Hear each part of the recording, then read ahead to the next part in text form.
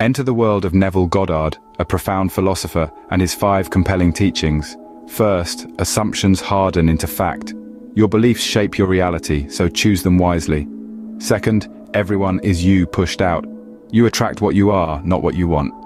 Third, imagination creates reality.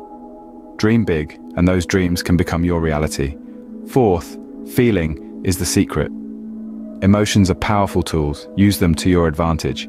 Lastly, the law of reversed effort. The harder you try, the less you succeed. So, which teaching will you bring to life first?